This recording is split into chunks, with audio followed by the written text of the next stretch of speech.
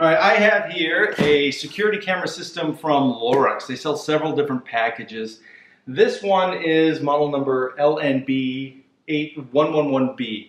And this is exactly as you will get it, as it will be delivered to you.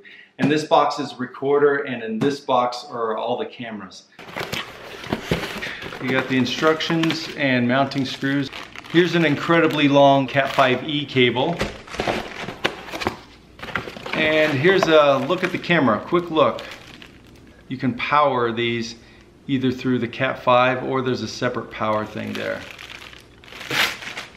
All right, nice. These come in white or black. Obviously, for the higher end cameras like the 4Ks, you're gonna want a bigger hard drive.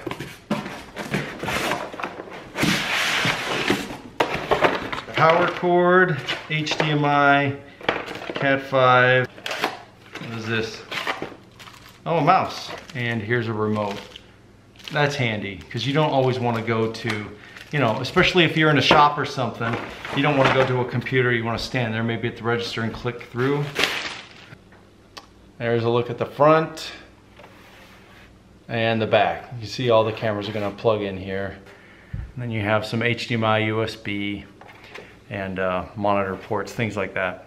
This system is a 4K system. These cameras record in 4K. HDIR bullet IP camera. These instructions look pretty good. I don't think they're going to leave out any details. They look well done. All right, the first camera we're going to put up is right up in this corner here. Right about there. And the reason why is the sun's going to set on that side. And I want the camera pointed away from the sun when it sets. So this one just needs this one cable, and that will give it power and will also allow it to send the signal to the recorder. Almost forgot to take off this plastic here. All right, with just one camera installed, let's hook up the recorder and see how it works.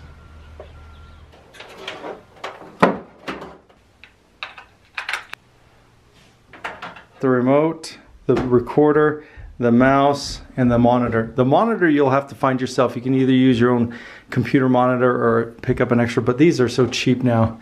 Plug this into slot number 1, and there's the on-off switch there. In the instructions it says it's going to take a second to get ready. Okay, so I don't know if this is, let's see, is there a menu? Multifunction. Oh, I didn't push anything. What is this? Oh, some beep. Don't know what that meant. Look at that. There's our porch. It's working. I think this is going to work out really well. I'm going to go ahead and hook up all the cameras now and position them, do a lot more work, and we'll jump back in a bit once I've played around with this. But I'm excited. This is a nice, clean, really good picture.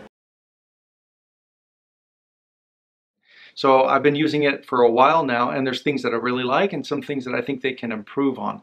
The cameras that I chose are PoE, or Power over Ethernet, which means you got to have some way to power the camera. And actually there's enough power in the Ethernet cable that you can power the camera. So you just have one cable, goes right to the camera. You can also, if you don't want to run the cables, you can do a wireless.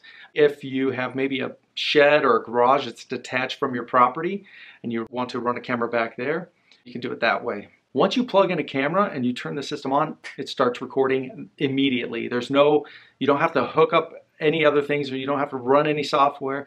It works the first time. As soon as you turn it on, it's running and working, which is really cool. I have 5 cameras hooked up right now. One is under the overhang of the porch. Gives me a view of who's knocking at the door, and also I can see into the front yard. I put one camera over the garage looking down at the driveway and the alley, and it does take a beating from the sun and the rain and the snow, but it's not had one issue with it. It holds up just fine. It's no problem with anything getting on the lens or the sun hitting the lens, because it's got a bit of a ledge over the lens as well. One of the cameras looks down at the kitchen and the living room. I installed the camera in the garage. I really like it there. I can see if the door's closed at night or when we're gone. I can see if the lights are left on, things like that. Another camera I put at a 3D printer I just got. Some of those prints go for hours, and so I have the camera pointed at it. I can check and make sure it's printing correctly, because if it's not, it's going to really make a big mess. So every once in a while I can monitor and make sure everything's right. I really love that you can check out your house and what's going on anywhere in the world. You can set it up so if there's some motion detected on a camera, you get a notice, a little email notice or a little text notice, things like that, that, hey, this camera detected a movement. Now, maybe you want to know if somebody's right on the porch, right at your front door. Send me a notice if you get any movement. Well, so what they do for that is you can block out the parts that you don't want any motion detection for. So you cover all that up and you just maybe have just the spot on the image of the camera where maybe it's right at your doormat and that's left open. So when there's movement anywhere else in the camera, it's not going to record it if you have it on motion detection only, and it's not going to send you a notice. If somebody enters that area, you can have it set to send you a notice and also record. So you can take a look at these cameras anywhere in the world as long as they are hooked up through your internet connection. The system will keep recording until the hard drive is totally full. Once it's full, it starts recording over the old footage.